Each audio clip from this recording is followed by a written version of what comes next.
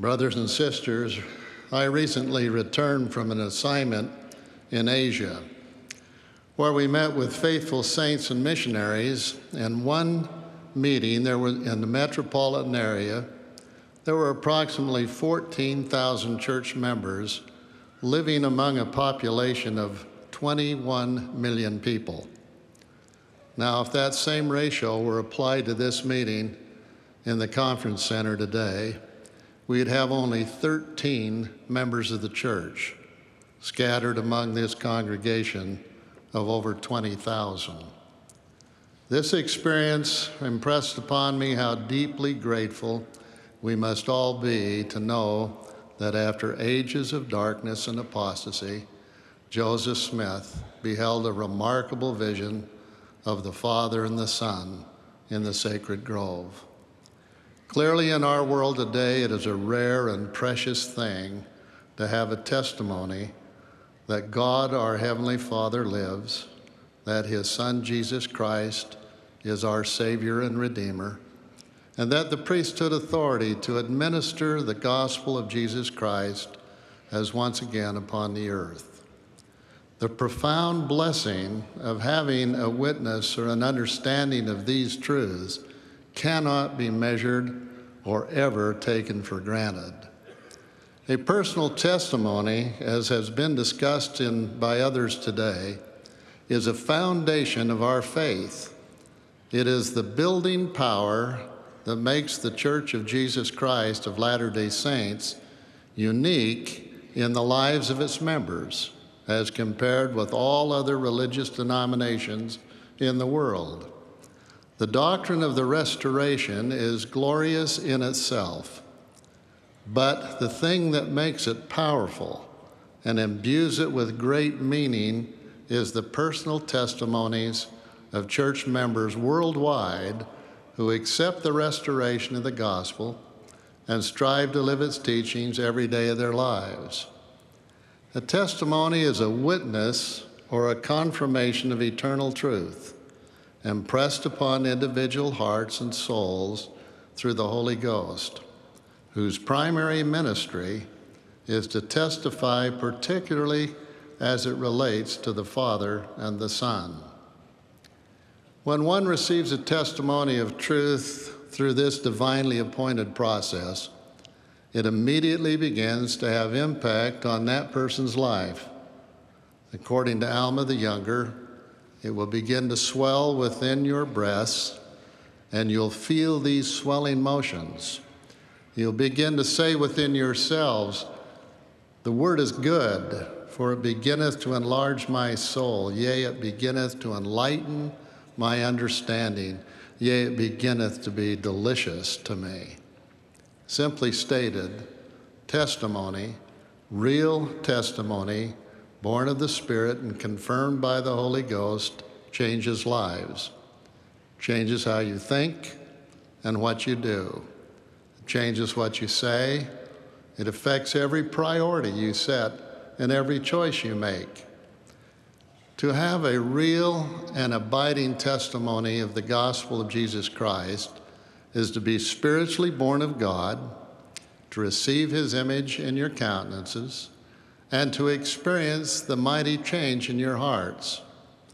Now, like everything else in life, testimonies grow and develop through experience and service. We often hear some members, and especially children, bear their testimonies, listing the things for which they're thankful.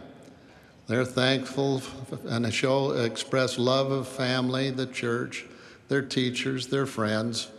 For them, the gospel is something they're grateful for, and because it makes them feel happy and secure.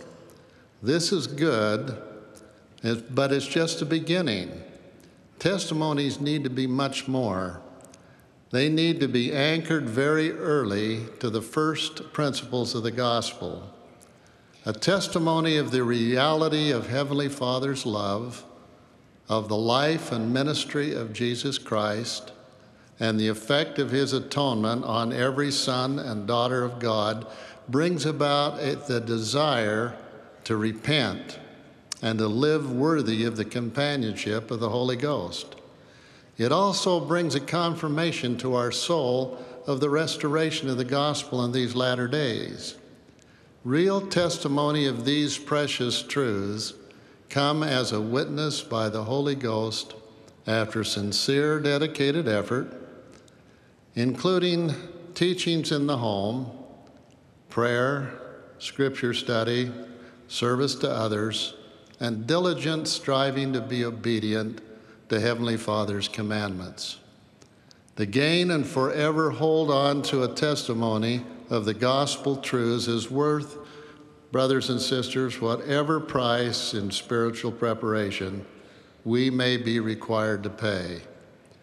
My experience throughout the church leads me to worry that too many of our members' testimonies linger on, "I'm thankful" and "I love," and too few are able to say with humble but sincere clarity, "I know."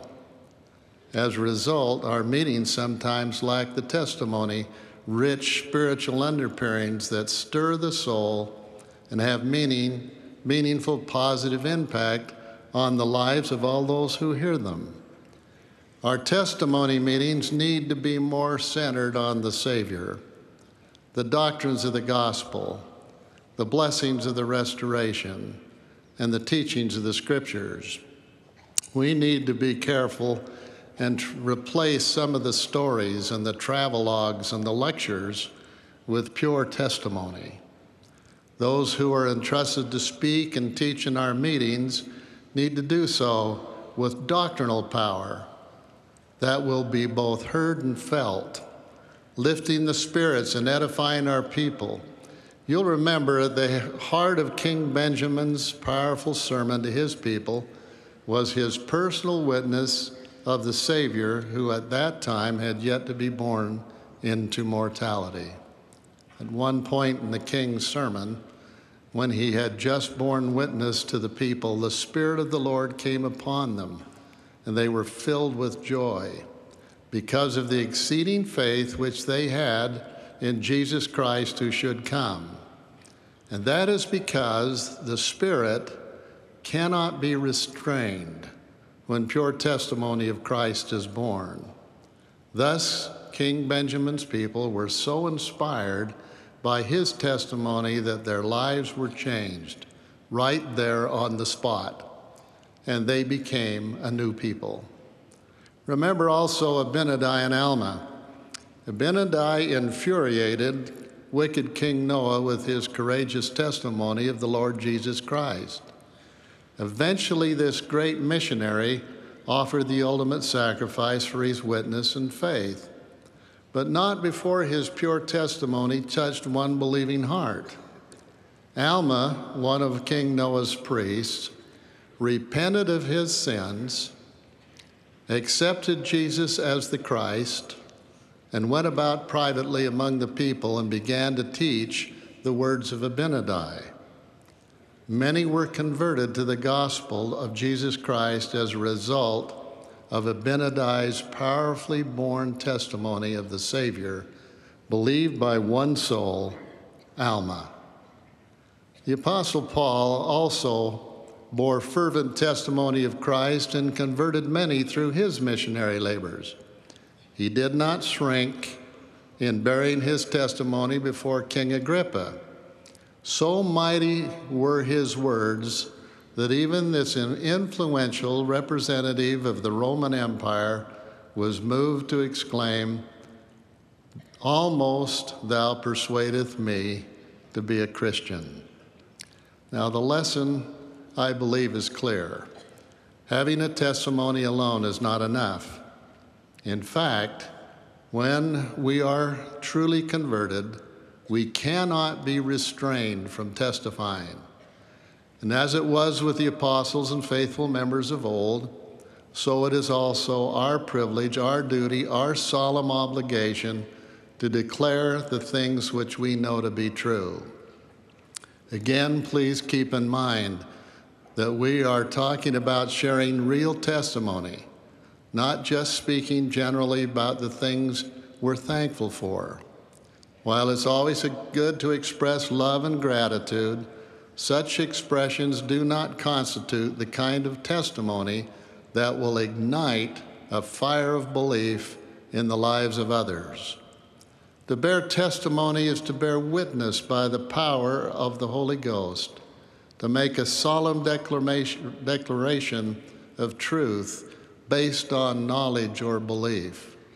Clear declaration of truth makes a difference in people's lives. That is what changes hearts. That is what the Holy Ghost can confirm in the hearts of God's children.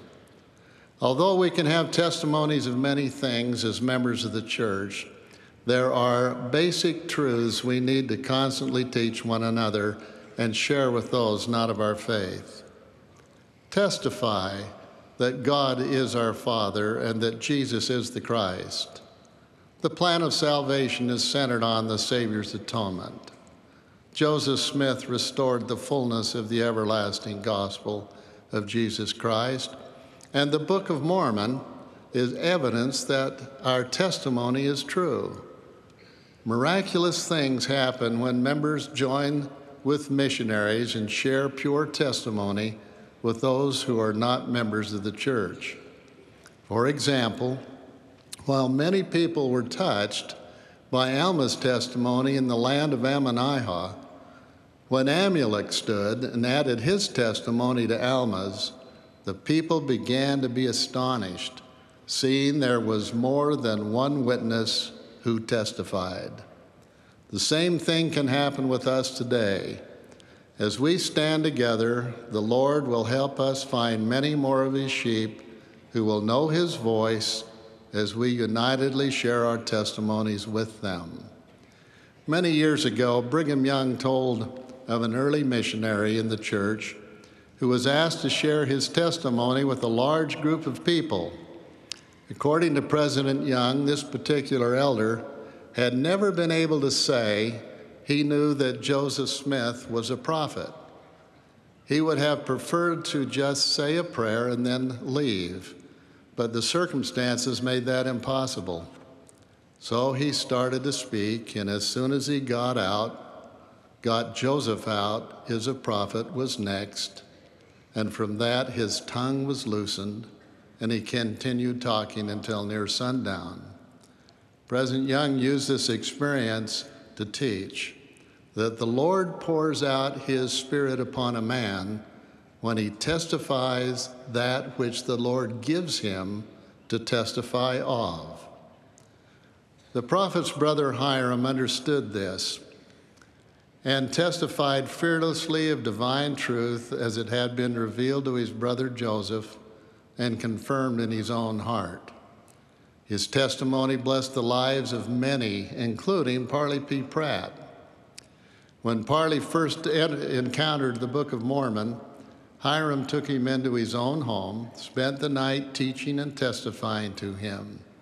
He bore witness of the prophetic mantle that rested upon Joseph and of the truthfulness of the Book of Mormon. Shortly thereafter, Hiram set aside his own needs and went with Parley to honor his request to be baptized.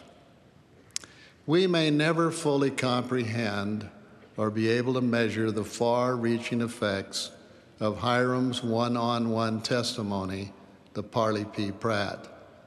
In addition to Parley's faithful posterity, his apostolic witness and ministry, missionary service drew countless souls into the kingdom of God, including among those who joined the church as a direct result of his ministry in Canada were Joseph Fielding and his sisters Mary and Mercy.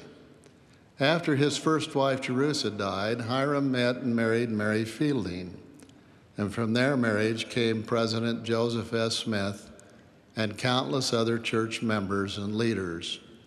Now, brothers and sisters, I realize that not all testimonies will return such a blessing as Hiram's did.